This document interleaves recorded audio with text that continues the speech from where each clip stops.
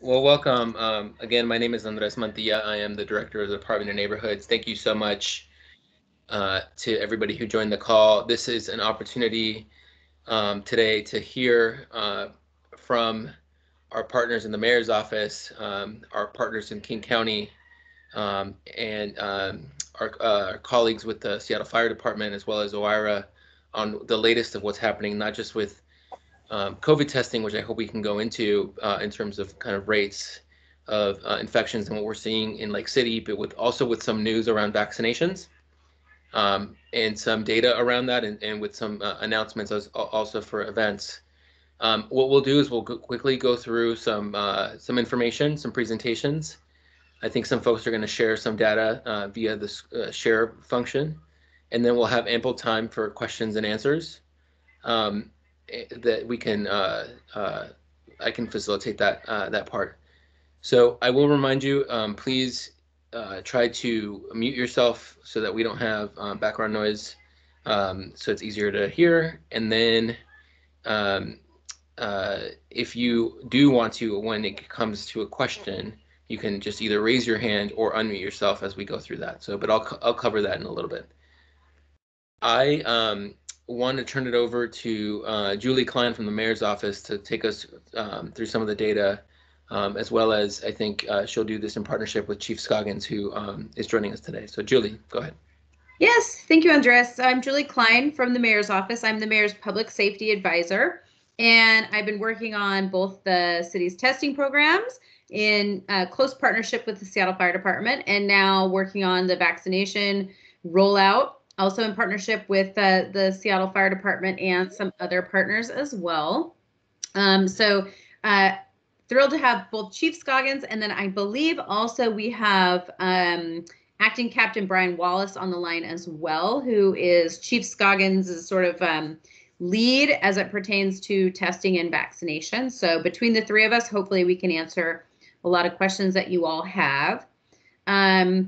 First and foremost, what I wanted to do was to sort of give everyone an update on where we're at on COVID testing numbers, both across the city and then a little bit more focused on the Lake City area and the North Seattle area. So I'm going to see if I can pull this up here.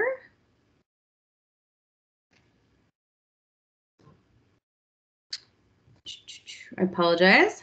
I think this is going to be the right one here. All right. Can you all see that?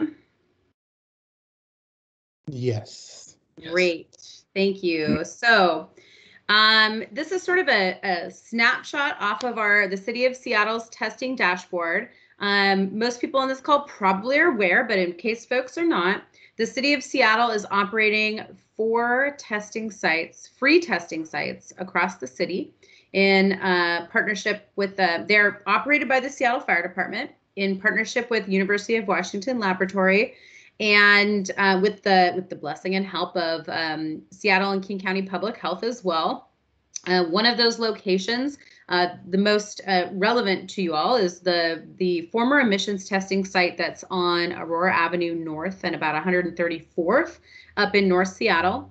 That's been operating, I believe, since June of last year. Between that site, the emissions testing site that we converted in the Sodo neighborhood, and the community hub sites in Rainier Beach and West Seattle, we have tested over, I believe, 460,000. We've done 460,000 tests in the city of Seattle since we've started, and we have had almost 1 out of 3 Seattle residents use one of our testing sites since June. So we are so thrilled with how well the Seattle Fire Department has operationalized this. They've done a really great job, and they have made a huge difference, I think. I think the Seattle Fire Department's efforts in this area are part of the reason why the city of Seattle is, in general, faring much better than a lot of the other big cities across the country. So second only, frankly, to San Francisco in being able to keep our numbers low and the accessibility to testing to our residents, and keeping our death rate low as well. So I credit the testing program that the Seattle Fire Department is putting on with a huge part of that. Also, our residents' adherence to social distancing and other health orders like wearing masks and washing hands and doing all of that. So just to give everyone a little snapshot of where we are, our EMS director, our emergency medical services director, who works at the fire department, Dr. Sayer, puts together a dashboard with a lot of the information from our testing sites to help us keep track of trends, and to pay attention to locations where we may see hotspots or concerning areas across the city. This is kind of a dense snapshot here, but this snapshot is from the 2 weeks prior to today. So you can see this is the Seattle results in the last 14 days. In the last 14 days, the city of Seattle at our 4 testing sites has tested almost 30,000 people. So we've done almost 30,000 tests in just 2 weeks. And you can see on the right-hand side there is a map of Seattle. And it's what we call sort of a heat map. And it shows us where we're seeing the most positive COVID results from our testing sites in the city. And there are percentage numbers, and those percentage numbers, what they mean are, those are the percentage of tests that were conducted in the city of Seattle test sites that came back positive for COVID. So of particular interest, I'm sure, to you all, as Lake City Denzians, would be the Lake City area of the map there. You can see that top end of the lake that sort of also encompasses probably part of Lake Forest Park, and the city border there is at about a 3.9% positivity rate. And then just below, which would be sort of the bottom half of Lake City, going into Ravenna, is at 3.1% positivity rate. So those numbers have all been going down. You can see there's a chart, and I'll use my pointer. Hopefully folks can see if I use my pointer a little bit here. There's a chart here, just to the bottom center, just to the left of the map, that sort of shows the trend down of positive cases that we're seeing across the city as a whole. So that is good news. I did want to warn folks that there is the University of Washington laboratories did recently detect some of the new variants in King County. And we are concerned that with the new variants being more contagious, we may see that number start creeping up again. But I think everybody can take a lot of pride in the mask wearing that they've been doing, the hand washing they've been doing, and all of those things that have contributed to that red line continuing to trend down since the beginning of the year. All right. Let me move on to the next page here, which has some more granular information for the North Seattle area, including Lake City. So on the left-hand side, the blue map, the blue heat map, as we call it, those are the number of tests that have happened in each of these sort of discrete areas of North Seattle in the last month or so. And on the right, the red map, or the orangey pink map, are the percent positives of those tests that we've had in the last 28 days. So you can see these numbers are a little bit different than the overall last 2 weeks map that we just looked at. You can see that in the last month, the northeast Seattle area, so that Lake City kind of like running down into Ravenna area and running up a little bit into Lake Forest Park, has had a 5.9% positivity rate and a 4.0% positivity rate. So what that means is in the last couple of weeks, those numbers have been going down, but it wasn't that long ago that those numbers were pretty high and concerning. So just want to give people an idea of that snapshot between the number of tests and the percentage positives in there.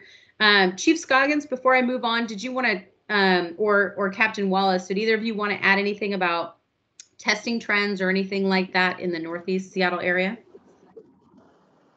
Hi, Julie. Chief Scoggins. No, I think you covered it, unless Brian wants to cover some points. I do not. That was very thorough, Julie.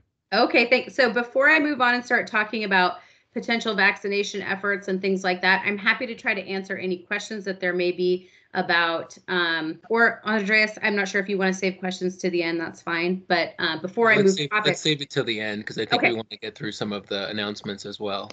Absolutely. Okay.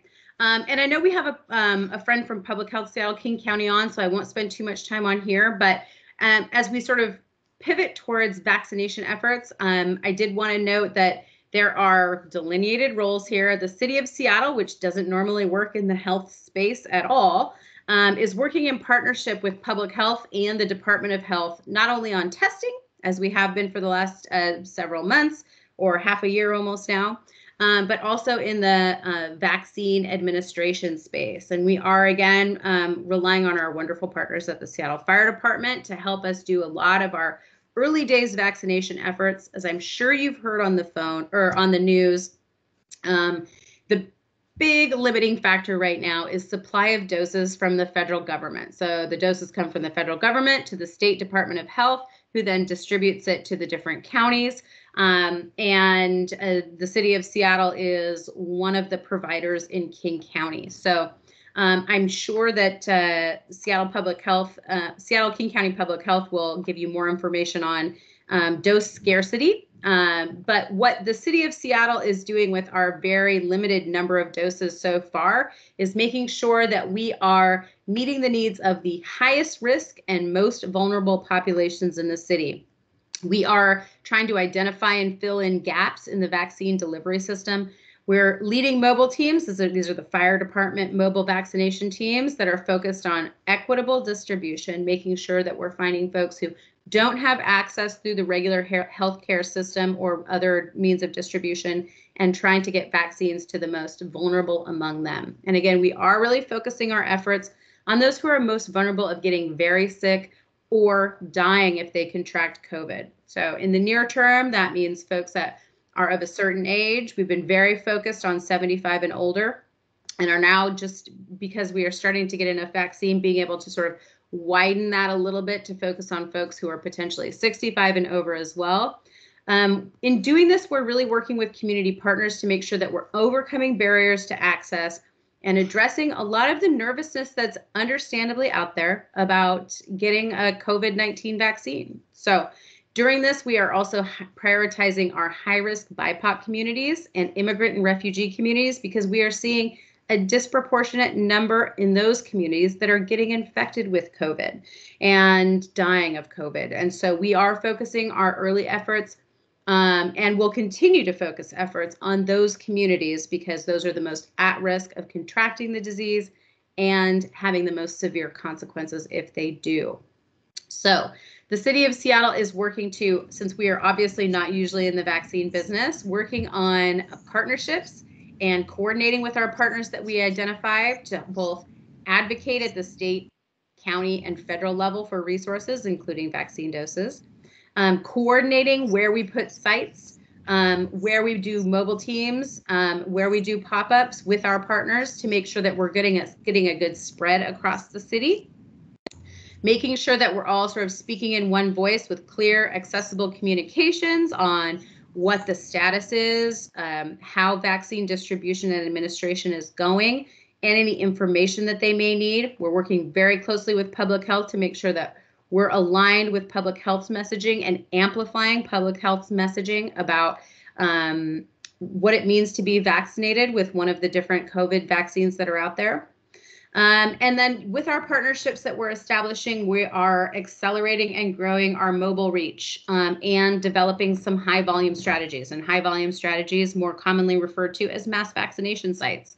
One of those big places where we can just cycle through and get a bunch of people vaccinated in one day. So that being said, those mass vaccination sites are limited right now. We are not going to be able to really open those up and become operational until we start to see a significant increase in vaccine dosage coming from the federal government to our area. All right.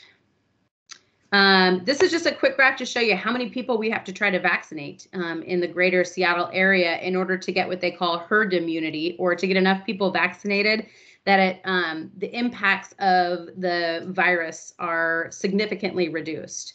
Experts are saying that's about 70 to 75% of everybody, all adults in the greater Seattle area that need to be vaccinated in order for us to get to a place where we can really safely reopen. So for the King County or Seattle metro area, 70% of all adults is 1.26 million people. And obviously that's a lot of people to try to vaccinate in a really short amount of time. So as a result, we are setting up significant increases in capacity across the system in Seattle.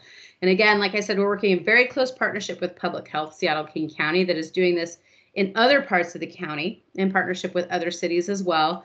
And we're focusing on, really three main strategies, right? We've got the large scale mass vaccination sites, like something where the city will be likely opening up at some point in March.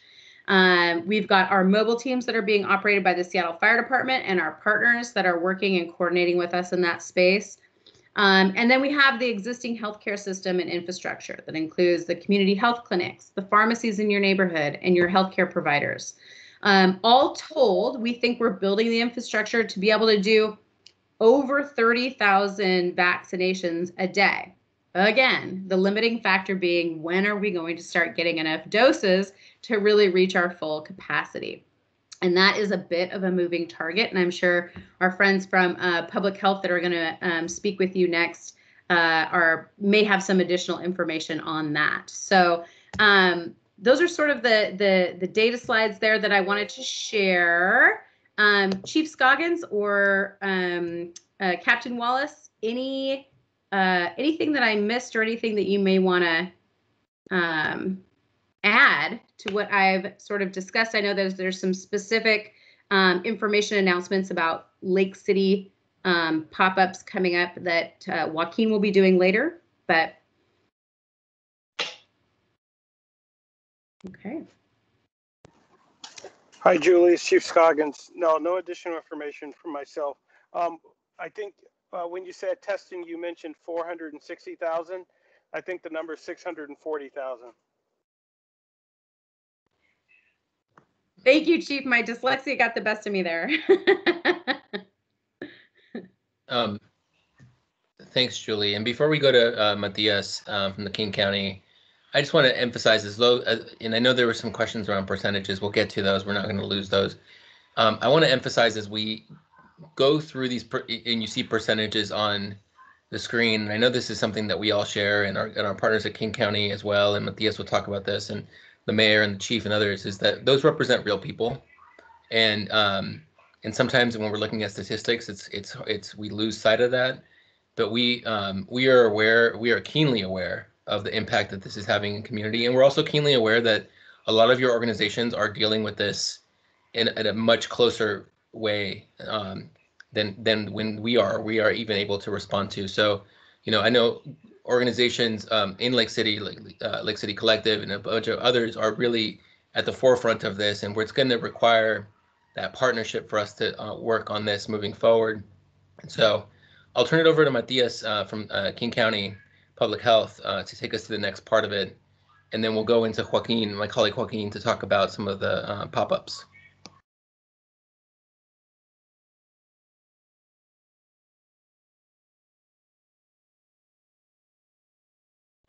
Great.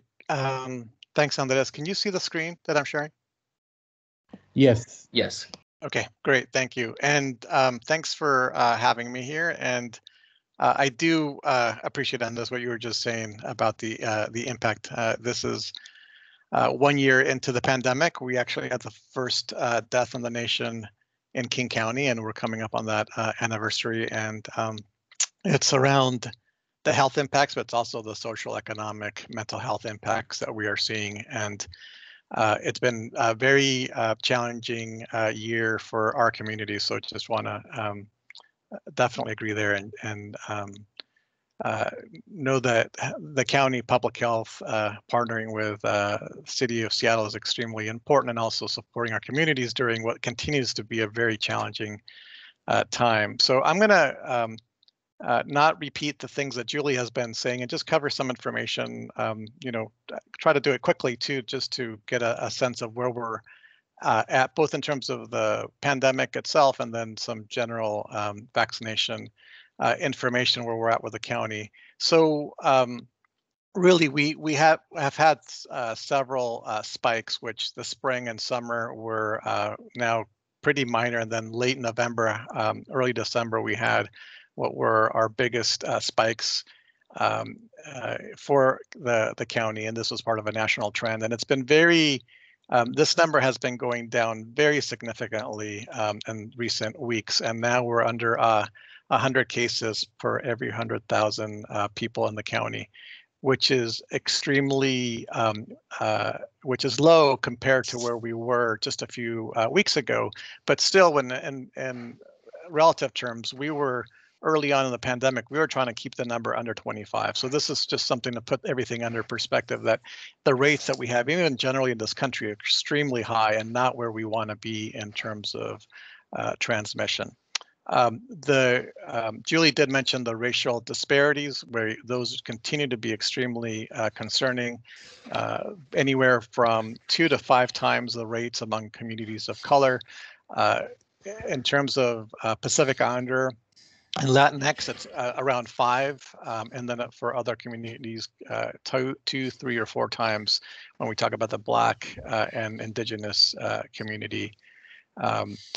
Also, if we see, and the other thing actually that was mentioned was the variant, and this is where we say we're very concerned that we have seen this number come down. There's some trends in terms of schools, for example, and others starting to reopen, or at least with hybrid models. But as we see the new variants, there are a number of different variants now. The one from the UK, the B1117, is more transmissible, not necessarily seeing that it's more lethal or has a harder health effect, but it is much more transmissible, anywhere from 30 to 40% more. So we are very concerned that, in fact, if we don't do anything differently, that the numbers are going to go up due to that. So the masking, the social distancing, and physical distancing remain really important. And now also we've seen the South African variant also in our county. So those two have been now found in our county, and the South African variant is also makes early findings are that it makes the vaccines, the Moderna and Pfizer vaccine, reduces the efficacy from 94 to 95 to a lower rate. So that's also of concern. The other things that are happening is in terms of the reproductive rate, in terms of the pandemic or the transmission, it is going down. So on average, one individual is transmitting it to less than one person. So that's where we want to keep it. And then hospitalization rates and also deaths have been on the decline. So that's all good. And all of this is on our website. So information that you can actually access for yourselves.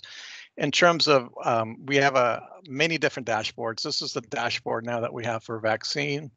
As you can see here, Julie was talking about the 1.26 billion people or adults that we are trying to, in our county, that we're trying to immunize to reach that 70%, because that's the focus right now. So if you look at here, you can see actually that we have made some and this is countywide, so it's not just City of Seattle, but we made some pretty significant strides that we're over 320,000 individuals in the county receiving the first dose, and 2 doses, we already have about 160,000 people that have received the dose. So we are pretty significantly along in the trajectory.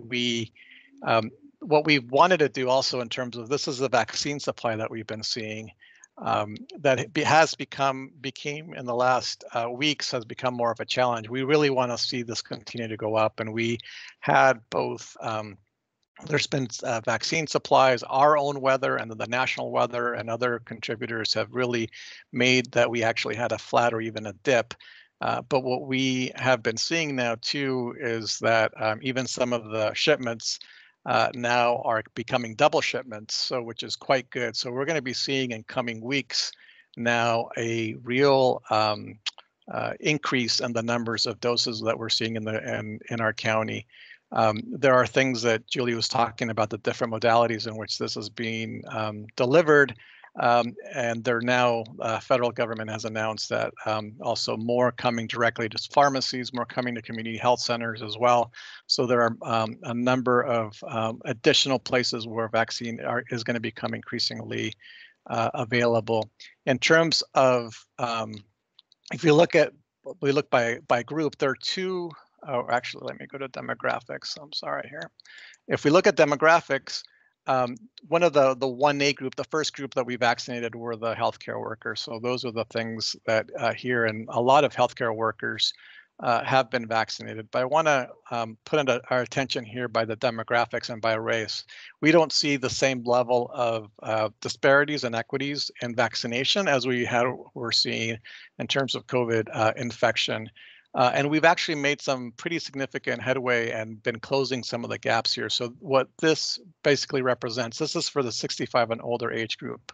For the white population, we have, in terms of who has received one dose, 48% have received one dose. For the Asian American, it's 41%. Hispanic Latinx, it's 38%. Black African American, it's about 30%.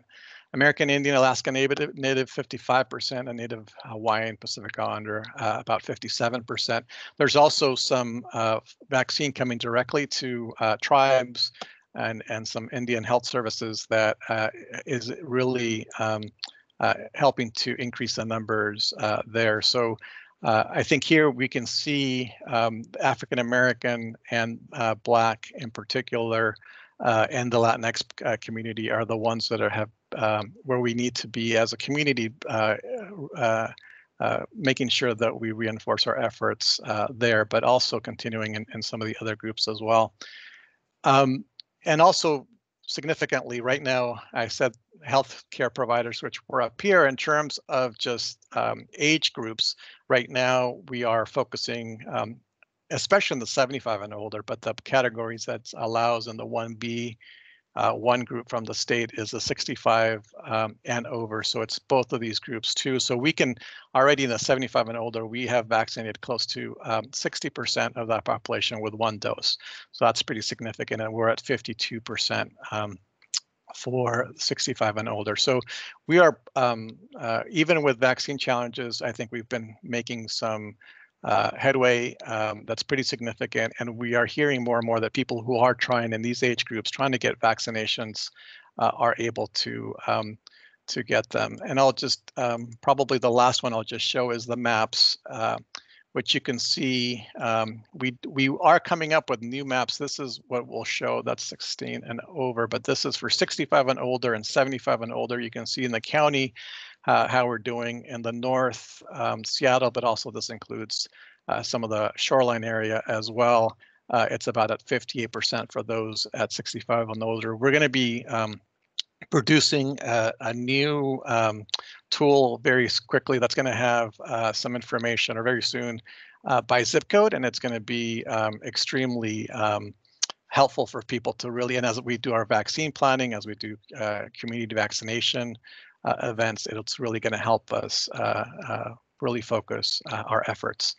The last part I'm going to show is also we do have a lot of just general COVID resources and information on where to get tested. Similarly, the county has, outside of the city, has a lot of vaccination sites as well.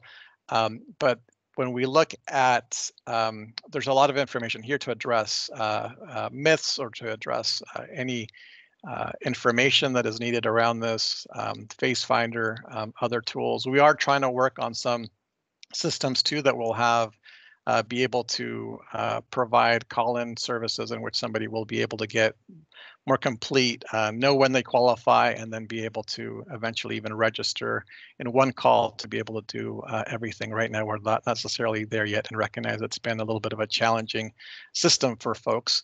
A lot of information translated in different languages here, and this is the shortcut URL to get to the site. So yeah, with that, I think I'm going to try to stop presenting. Yeah. Thank you, Matthias, and maybe you can type that URL into the chat, because I do recognize that this is a lot of information and a lot of graphs and it might be hard to track for folks on computers, but also on phones and over the phone. So, if Matthias, if you don't mind also putting your contact info in there if folks have follow-up questions as well. So you have the data, you have the picture of what's going on. I wanted to turn it over to my colleague Joaquin from the Office of Immigrant and Refugee Affairs to talk a little bit about some of the upcoming plans of what the city's planning to do in partnership with a lot of your organizations. Joaquin. Thanks, Andreas. Good evening, everybody. My name is Joaquin Wee, and I am the External Affairs Manager and Policy Advisor for the Office of Immigrant and Refugee Affairs, and so good to see some familiar faces on this call. As Julie mentioned, and as others have mentioned previously, the role of the city in vaccination distribution is to really fill the equity gaps. As probably a lot of you have experienced yourself or have heard, when vaccines finally came to Washington State, there were people who were able to get vaccines or vaccinations through their primary care provider. Other folks were able to get it through nearby, maybe neighborhood clinics, but it was very difficult for folks who had to access vaccines online. Maybe there's 25 different vaccine providers, which means there's 25 different ways to make an appointment and 25 different online platforms to figure out how to schedule yourself, and maybe even 25 different phone numbers. So as probably a lot of you experienced, and I know I experienced that myself when I was trying to make an appointment for my mom for her primary care provider to get her vaccination, it was very challenging. And some people were able to get vaccinations, especially when supply increased a bit and hospitals and clinics were able to smooth out some issues with their online platforms. But as probably a lot of us all know, getting vaccines is very challenging. And even more so if you're an immigrant who is limited English proficient, or if you're an elder that doesn't have reliable online accessibility, or someone who just has a hard time dealing with websites. I know that on even a good day, I have a hard time being on the internet and navigating websites myself. So really what we try to do is, with our pop-up clinic strategy, is our office, the Office of Immigrant and Refugee Affairs, we have a lot of relationships with various immigrant serving organizations around Seattle, even some in the greater Seattle area. And as soon as we saw that vaccines were coming to the city, I want to preface this by saying I come from a community organizing background. And so part of community organizing is you get on the phones, you call people, you text people, you say, hey, how are you? What's going on? I saw that you're organizing some vaccination clinics and educational opportunities. Do you have reliable access to vaccines? The city of Seattle is now officially a vaccine provider. And so with our 1,000 doses a week, which is not very much, we want to do what we can to help BIPOC communities and limited English proficient immigrant and refugee communities. So that's one of the things that our office did, is we saw which nonprofits, which community-based organizations that serve immigrants and refugees, which ones were really focused and organizing vaccination education presentations or webinars or Zoom calls, which ones were talking about vaccination on their social media websites. And I got on all of us in OIRA, we all put forward this effort to get on the phones and to talk to folks about, what are you seeing? Do you think that you might be able to host a vaccination clinic, or as we're calling it, a community vaccination event, and some people call it a pop-up clinic. And this strategy, the community vaccination event strategy, or I'm going to call them CVEs. With CVEs, what we do is we, the city, have our mobile vaccination team, and those are our amazing friends at the Seattle Fire Department. Because at the very beginning of this pandemic, they came together to deliver PPE to elder care centers, and they also started up more mass COVID-19 testing sites, the fire department was best equipped to deliver vaccines. The issue is, where are we going to deliver them? And so we talked to our community-based organizational partners, and we found that a lot of our friends have offices or churches or partnerships with mosques, and are telling us, if you bring the vaccine here and you bring people who can deliver it and a way to schedule people, we have relationships with eligible phase 1B tier 1 elders. So those are folks who are 65 years of age and older, and folks who are 50 years of age and older who live in a multi-generational household, like someone who lives with a grandparent and also a young person, which, as a lot of us know, well, a lot of immigrant and refugee neighbors and friends fit under this description. And so they told us, we have the relationships, we can probably get on the phone or robocall or text message folks and get them to show up at our place. And we even have an opportunity to talk to our friends and neighbors about why it's important to get the vaccine, just in case they encounter folks who may be vaccine hesitant or maybe reluctant to get a vaccination. If we can get you 100 or 200 people scheduled, can you bring 100 or 200 vaccinations to our location? And we said, absolutely, we can get started on that strategy. So this pop-up strategy or community vaccination event strategy is one that we started launching. One of our first was with the Ethiopian community of Seattle. They had actually, it's an interesting story. I got an email from them. It was a e-blast, and it talked about wanting to do an educational forum in Amharic to their community about vaccinations. And I thought, well, if Ethiopian community of Seattle is already on top of this, maybe they're ready to do a pop-up clinic or a community vaccination event. So I called up Sophia, who's the executive director, and she said, actually, we have Swedish is already organizing a community vaccination event with us, but we have over 150 people on our waiting list. And of course, these people are all folks who would have difficulties accessing the vaccine from a primary care provider. Many are limited English proficient, many don't have access to the internet, or maybe just have their cell phones. So we said, okay, let's organize a community vaccination event in your parking lot. They're on Rainier, very much close to the Rainier Beach neighborhood in the valley. And we set it all up. We did a site visit, got everyone scheduled. They used their own scheduling procedures to track people. And we were that day able to vaccinate over 200 additional East African immigrants who would have had issues getting vaccinations otherwise. And so we saw that this type of partnership works. We saw how effective it is. And it was also an opportunity for Sophia to talk to people and talk people into getting the vaccine. So this is the strategy we plan on doing across Seattle.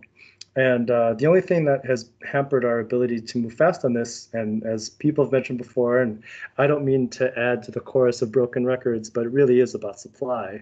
Without supply, it's really difficult for us to really move forward and to organize all of the community vaccination events that we want to do.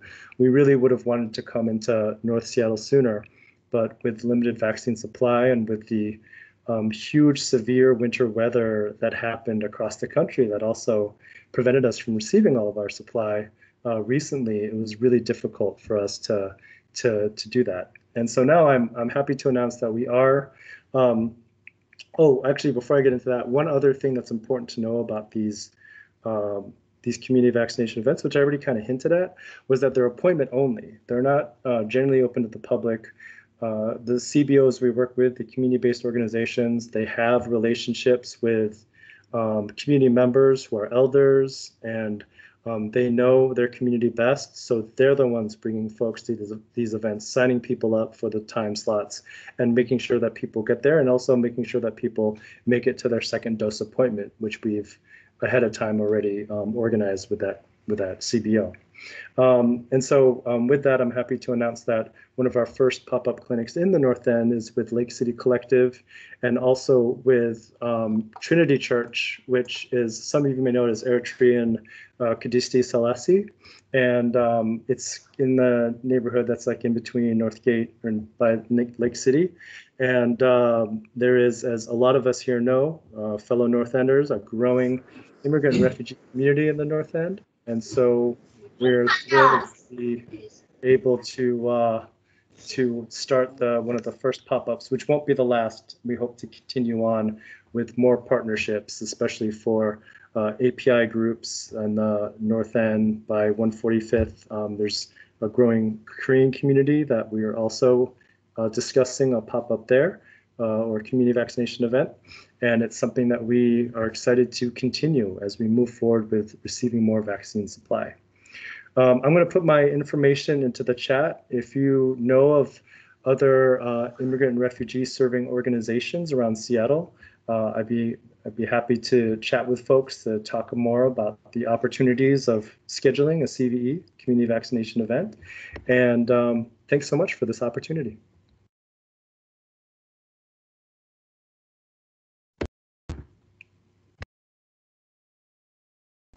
Oh, Andreas, I think you're on mute. Or not Hello. sure. Oh, there you are. Here you're Yeah, now. sorry. Yeah.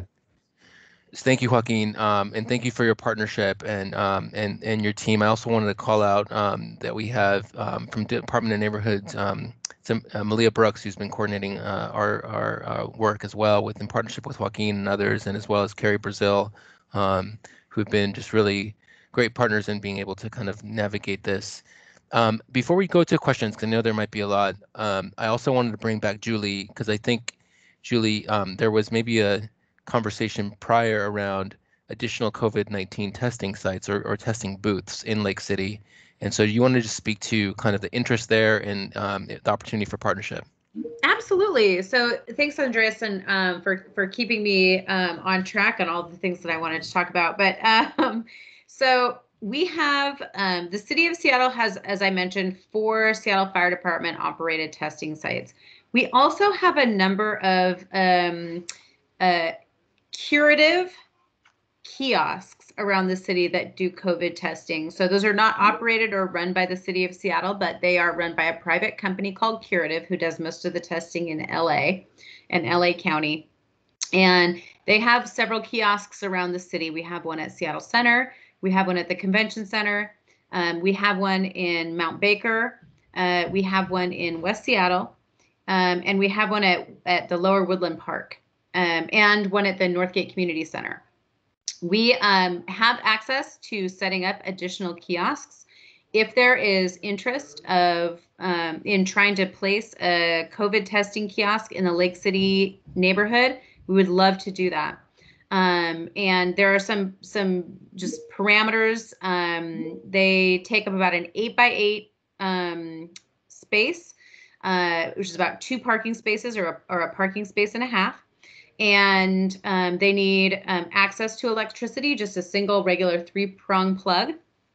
And we need to place them in a location that has some parking capabilities for folks, somewhere between 20 and at least 20 parking spots for folks who come to use the kiosks. And it would also be great if they were in locations that were really accessible for transit.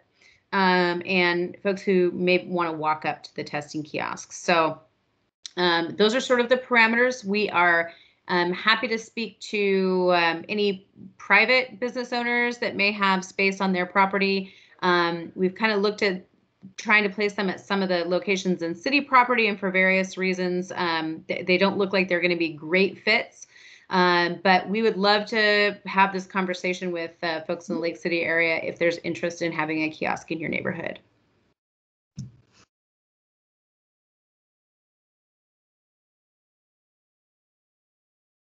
There's about 40 people.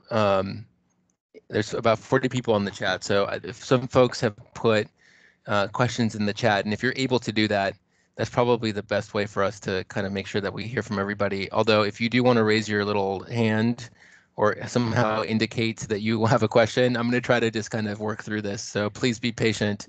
um, with me. And then DON team, if you can help kind of flag for me as well. People Are you with ready hands for up. some questions, Andres? Yes. Yeah, go ahead, Okay. Osvaldo. So I see one from Kelly. Kelly asked, have you been working with Seattle Housing Authority and other low-income housing providers? I'm going to let Joaquin answer that one because he knows all the details. Yeah, so the strategy with Seattle Housing Authority is that because Seattle Housing Authority already has homes and facilities where people live and congregate and play and work, we actually came to them. So the Seattle Fire Department mobile vaccination teams traveled to various Seattle Housing Authority homes and vaccinated folks.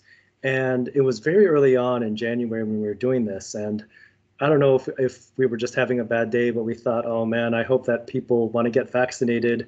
It was one of our first projects, and we just weren't sure if people were going to want to show up. And we got vaccination rates in the high 90s. People were really excited to see us. It was no problems at all to talk people into getting vaccinated, and it really showed that if you come to where people are, and they see each other getting vaccinated and they're able to talk about the issues right then and there, you're going to see high and increasing rates of vaccination. So it just showed that it worked. And so that model, which is a slightly different model than the pop-up model, is one where we've used for adult family homes and for permanent supportive housing units. And so it's not just Shaw and Lehigh, but it's also DESC, Downtown Emergency Service Center, and other affordable housing providers. I think Bellwether was another one. So again, it's all about going into communities to do this work. And Seattle Fire Department has just been so experienced in doing this already with testing and delivering PPE and even in some cases other needed basic need supplies to people in need. So shout out to Seattle Fire Department. I know you're on this call. Thanks, Joaquin. I'll read a couple comments and then move on to a question. Jen said, Lake City seems like a smart location. Look, a kayak kiosk at Garfield as well. There's an empty Lake City Community Center. The car dealerships are helping brewing or the Fred Meyer there. But then I want to go to one of the hands up that I saw first from Jude. Jude, did you type in? I don't see your question. So can you unmute and share your question? Sure. Can you hear me? Hello? Yes? Okay.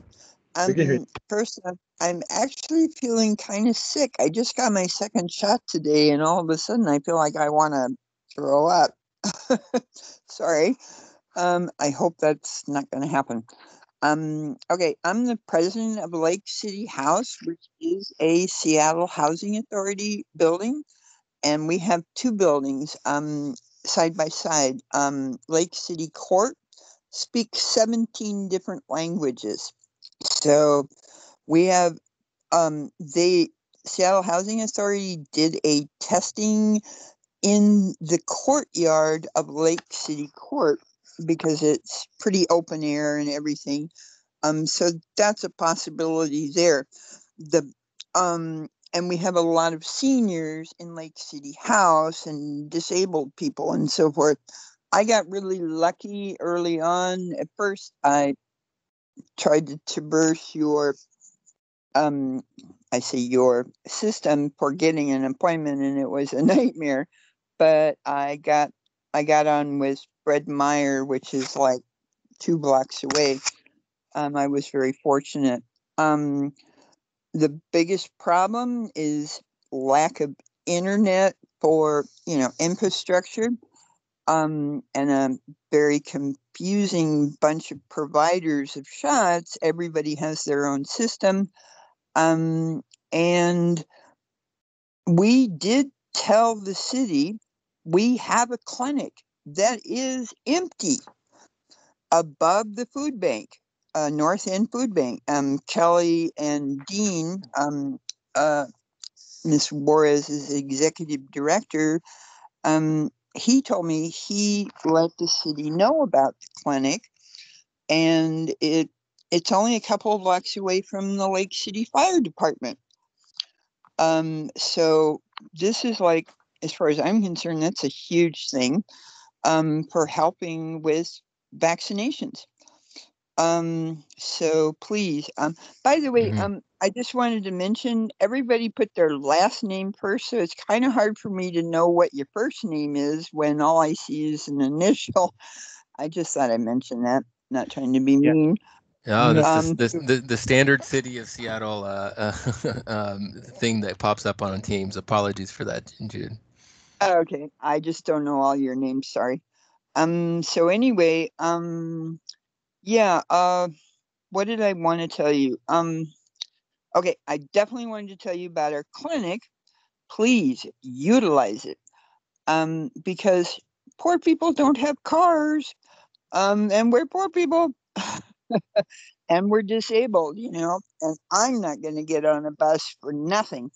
No way. I'm not risking that.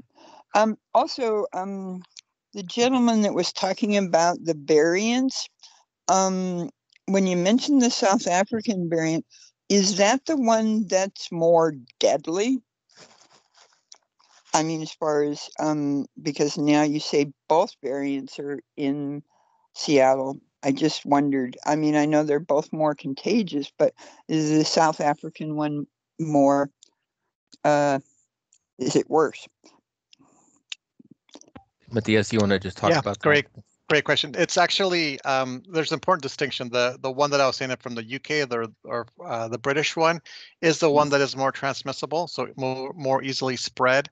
And the one with, so we're not talking necessarily as these being more deadly or more likely to lead hospitalizations or deaths. The one from South Africa is not necessarily, it's a variant that now doesn't make it necessarily a good match or the best match for the vaccine. So it makes the vaccine efficacy go down from what is usually 94, 95% to a less effective percentage.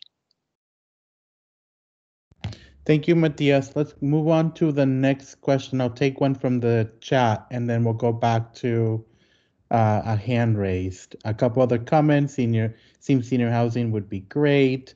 Joaquin, maybe for you, how do those without computer access get registered for pop-up sites?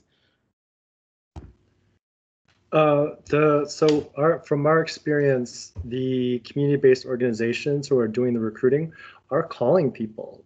Some sites are doing robocalls, other sites are just going through their Excel documents and calling and calling and calling. Other ones are using texts. So if you're connected to a nonprofit up in the North End, it is likely that that they'll be getting a hold of you.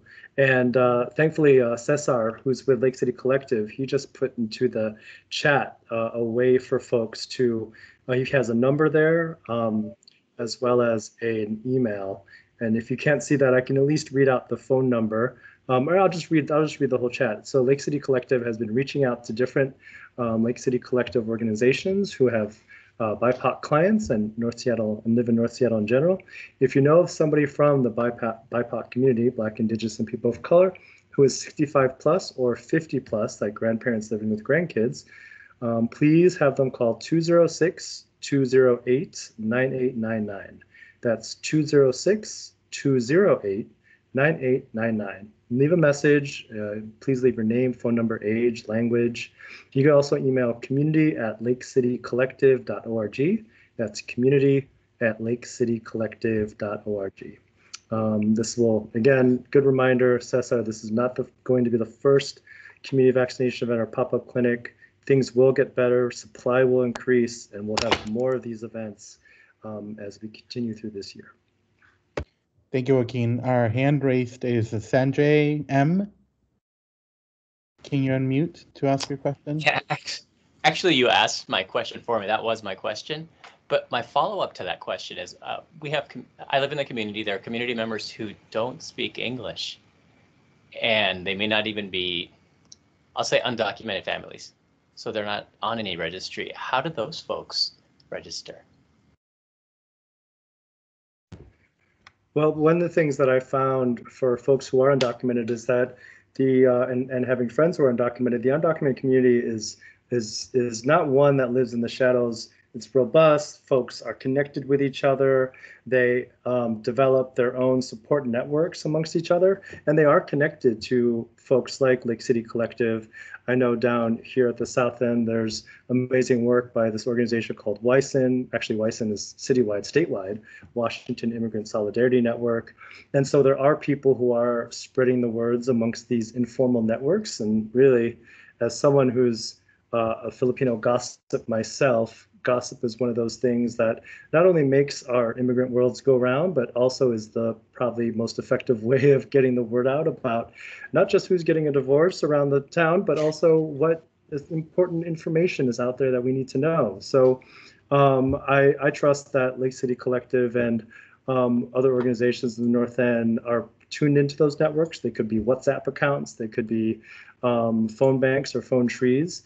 But I have faith that they're going to do that important work to get the word out to folks who may not be connected to more mainstream organizations. And Osvaldo and Joaquin, I'll just add that this is one of the reasons, and I think Cesar and you mentioned Trinity as well, connected through churches as well, and where undocumented folks and communities really congregate churches, mosques, temples, etc. And that's one of the areas that we used in South Seattle in Rainier Beach recently to recruit and turn out a lot of participants, especially for those that are what we call vaccine hesitant, that maybe won't even hear from a government or even an organization, but might hear from a religious kind of connection about the importance of getting vaccinated. Sorry, Osvaldo, go ahead. I was just going to read the next question, but I have a lot of comments from people that are saying the North Helpline, they have a clinic space above the food bank available for vaccinations.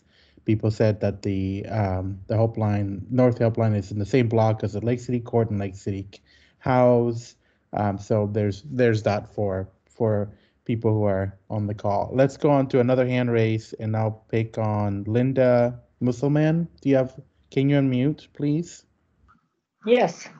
I'm Linda Musselman. I live at Lake City House along with Jude Ewing. And I do applaud the City of Seattle and the City Fire Department. They did a great vaccination job in like 10 buildings of Seattle Housing Authority, Senior Housing Authority buildings.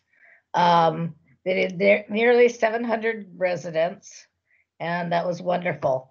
But we have a lot of elderly in this building, and elderly that are from different countries.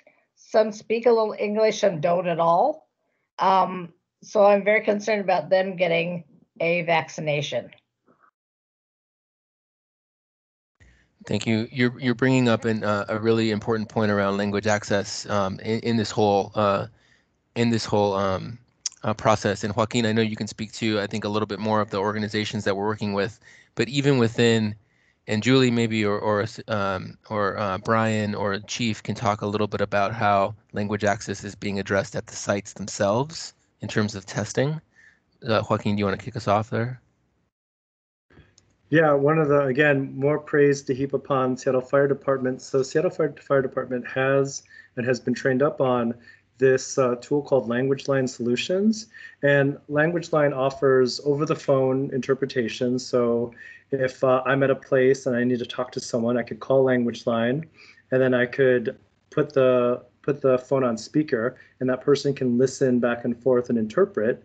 And also, if you have a tablet or a phone with a camera, the Language Line also has an option where someone actually could appear on the screen and can see all the people talking, because sometimes, or actually not sometimes, but really verbal communication is mostly nonverbal. And so it's really helpful for the Language Line interpreter on the phone to look back and forth and see how people are talking and what people are saying. And that's been a really helpful tool in a pinch to help bridge the language divide between, say, the fire department mobile vaccination team and folks who are on site. And one of the other things we're finding is that the organizations that we're working with to recruit people, because they know the people that they're recruiting, And because those folks are often more comfortable with them and they trust and know them, they'll often bring people to the site and meet folks there and act as interpreters. We're not asking that every site do that, but we're just really glad when a site is able to do that. And it's been, in terms of our experience, it's been all over the map, from Amharic to traditional Chinese to Spanish. Since there are a ton of languages represented in Seattle, we try to make sure that those languages are also represented in the work that we do as a city. Can I have the number for that contact? Can I have the number for that contact information? 206 208 208 9899. Okay. Okay. Got it. Can you put that in the chat too, Joaquin? Just so that, yeah. Okay. All right. May I ask? Our next hand up is, somebody take a screenshot of the chat. I don't have a screenshot button, and they could email their screenshot to me. Yeah. Jude, Jude, I can send it out also. I can provide it also to Chris, who can hopefully also help me put that information in the chat. Yeah. Thank you. Suggestion. Next hand up is from Ben. No last name. Ben, can you unmute? Hey, Osvaldo, it's Ben Kober in Victory Heights. Good evening. Hi. First, again, just thank all of you for all of your time and insight. This is so helpful and so valuable, so thank you. I have a pretty quick and straightforward question. I'm just on the Washington Department of Health's website. I'm looking at a PDF that's talking about phases 2 through 4 of vaccination scheduled for summer and fall of this year. And I might have missed it, and I'm so sorry if I did, but just wondering if there's an updated, more specific timeline on phases 2 through 4 for vaccination. Matthias or Julie or Chief, do you want to take that? That's Matthias. I'm happy to take that. So we are still in the early phase of actually 1A and then 1B.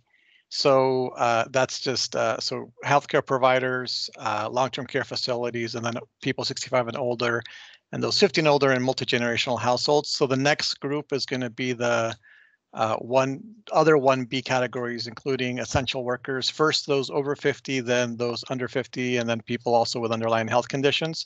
The next phases, we aren't necessarily, and actually the details of the ones I just talked about is still coming. So we don't know necessarily yet, and that's being defined by the state about all the groups that are in those essential categories, for example. And then the ones that are coming later, which are phase 2, 3, and 4, are still definitions that and details and priorities that the state will release in the future. We anticipate that not until sometime in the summer we'll have vaccine for anybody who wants it. It's going to take a little while to get there. Understood. Thank you so much, Matthias. Thank you, Ben. Thanks, Matthias. Our next question and last hand that I see up is from Kathleen Crump. Can you unmute? Sure. Hello.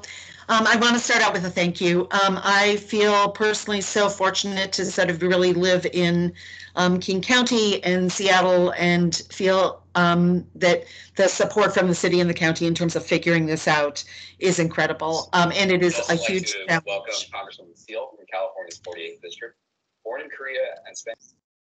Oops, sorry about that. Go ahead. Little background conversation someplace else. I also just want to, and there are other colleagues who are here on the call, is that it is, I'm part of a coalition of service providers across all of North Seattle.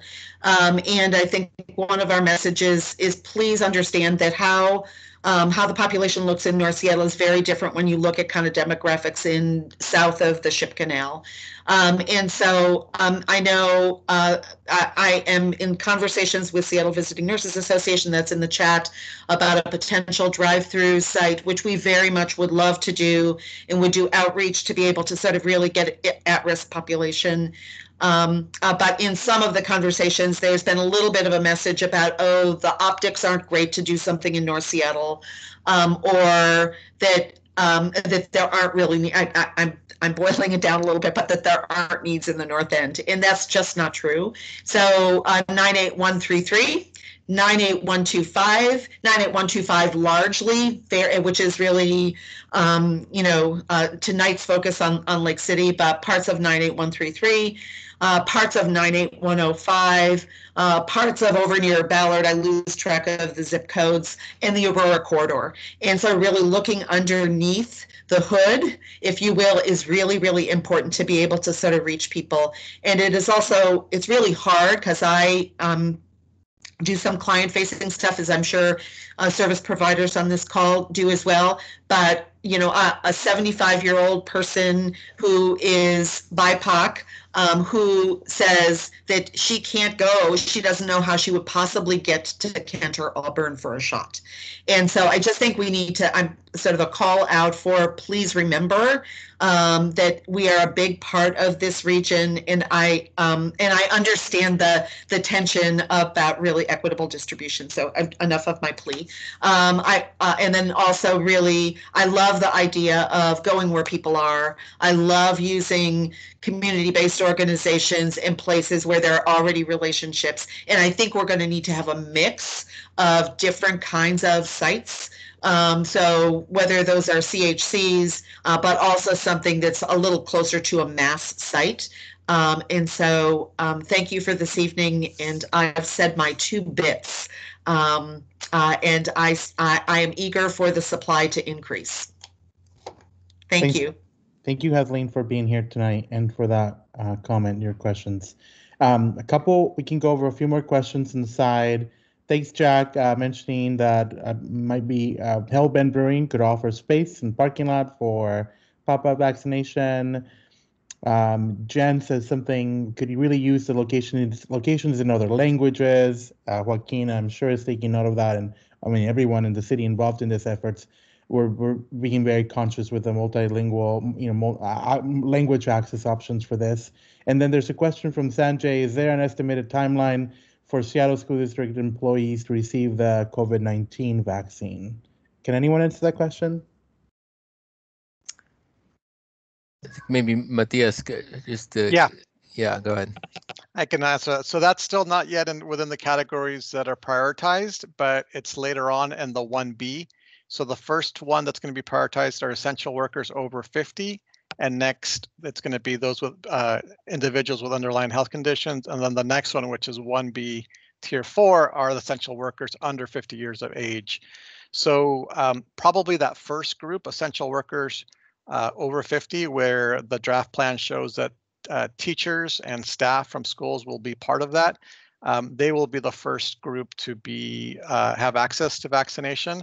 I showed the vaccination rates and how we are doing. So we are still probably a couple weeks away from moving into still the next kind of priority phases. So it's still going to be some time. But when we open up, at least the older, those over 50 years of age, will be able to get vaccinated. Thank you, Matthias. And Cesar did post a link to the state's phases for the vaccination. I don't see any other questions on here, Andres.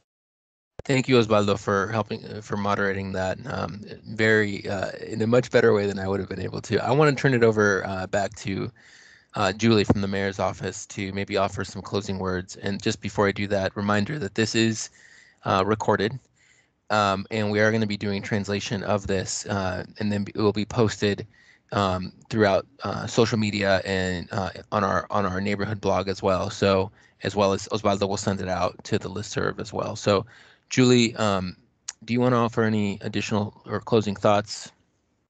Absolutely. Thank you, Andres. And I would also invite Chief Scoggins if he has any closing thoughts as well, or Captain Wallace. But did just want to address a couple of the concerns. Kathleen, we hear you. We are absolutely working on fixed sites in North Seattle, a couple of different ones. And so once supply shakes loose, they're going to happen, I promise. And being a North Ender, I feel the pain of sometimes feeling like we're overlooked. We just have one precinct and we just have, But rest assured, we are working on plans for North Seattle fixed sites, and as soon as supply shakes loose, they will be there. We are, partnering with a lot of the existing healthcare infrastructure, including University of Washington, and coordinating with them on mobile teams as well. And we've had a good success. It sounds like you absolutely are aware of the SHA visits and things like that we've done in North Seattle. So. Rest assured, we are going where the data sends us, and that includes a lot of North Seattle zip codes and areas. So with that being said, Chief Scoggins, I don't know if you have any closing words, but the mayor's office, as usual, thanks OIRA, thanks Dawn, and special thanks to Seattle Fire Department for, this has truly been like a real combined city department effort to get these vaccinations rolling out, and they are still ramping up. And so with that, Chief Scoggins, anything, or Captain Wallace, if Chief Scoggins had to drop off, I'm not sure, but any closing words? Sure, Well, just a couple of thank yous. Andreas, thank you to you and your team for putting this community meeting together. Thank you to the members of the community for coming out, weighing in, expressing your thoughts, and we are always excited, and to hear from the community, it means a lot. You know, our team's really working hard to continue to serve community. We know this has been a very challenging time for everyone, but we're going to continue to look for solutions to try to reach community where they are to continue to serve them. And I'll leave it there and pass it to Brian Wallace. Yeah, I just also wanted to echo some of the thanks that Chief Scoggins and Julie have offered to our partners in OIRA and Department of Neighborhood, Joaquin, Malia, Andres. The work that all of you are doing to get the community in front of us with our community partners is huge. We're getting a lot of credit for this, but we're just bringing the vaccine, and you guys are doing an enormous amount of work to get people in front of us and the most vulnerable ones. So I want everyone to be proud of their city team that's doing this work. Thank you. Andres, Cesar has his hand up. Yeah, and before we go there, I just want to, one other note is we do recognize that, there are what we call vaccine hesitant community members. And so in partnership with OIRA, DON's working on some education webinars that we can announce shortly once we have the details, as well as other community conversations. So as we kind of get into the pop-up and the details of that, we want to make sure that we continue this conversation. And then, as Julie mentioned, as we look at more mass sites potentially, coming back with some more details. But Cesar, go ahead if you want to offer a few words. Yes, thank you, Andres. We couldn't close this meeting with Lake City Collective, and also speaking on behalf of Segai Berhe from the Eritrean Kidisti Selassie Church.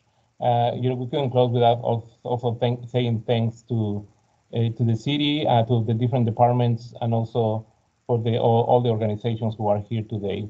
And we are, of course, working already very hard. We actually started building a list of eligible people some time ago, and it kind of getting ready for the time when we will have the opportunity to have this pop-up clinic. We got this very nice surprise. It's not an easy feat because, as it was mentioned, there is people in our communities who do not want to get vaccinated. If we even had people in our list already, and some of them they changed their mind already. So it's about if this pop-up clinic is not only a one-day event. It's an event that is been happening before we got the announcement, and also throughout the time until that day. We really think of you as our partners because many of your organizations have people who can get the vaccination this time, and all the information will be kept private and confidential, and it will be destroyed. It will not be used for any other reason besides this vaccination. Once the Seattle Fire Department gets access to that information that they need, so that's the end of that information. So rest assured that with your clients that this information will not be shared or used. And also we are working on having interpretation during that day.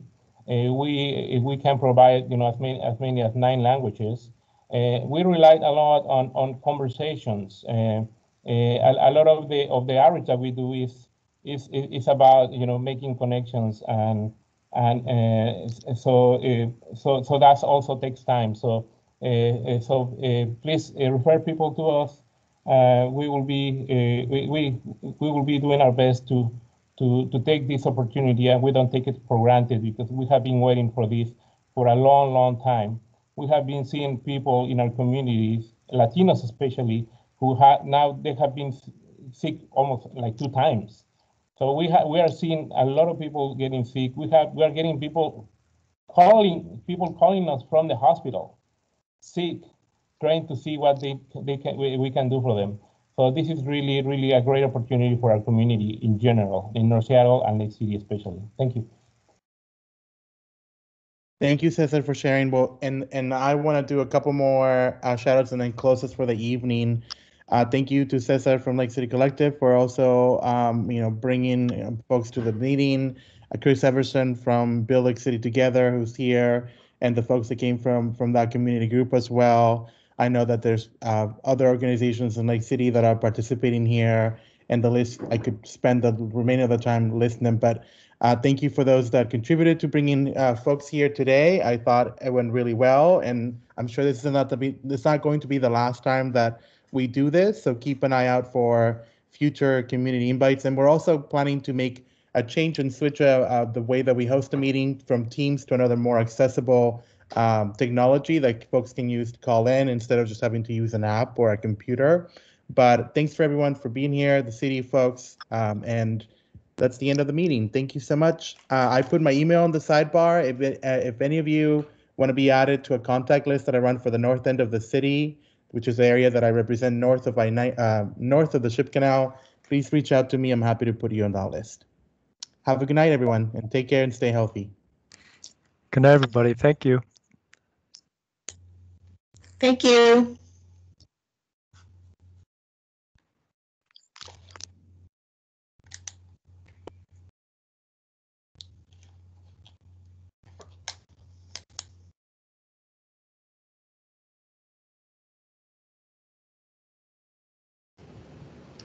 Andreas, can you put that email address in there again for the contact to be added to the list? I'm sorry, I'm holding you up, but I couldn't find it. This is Sanjay. Sorry, which one are you talking about? Osvaldo? I'm looking for the gentleman that was just talking, closing the call out. He said he put his email address in there, and I wanted to get that. Yeah, let me put it in right now. Thank you.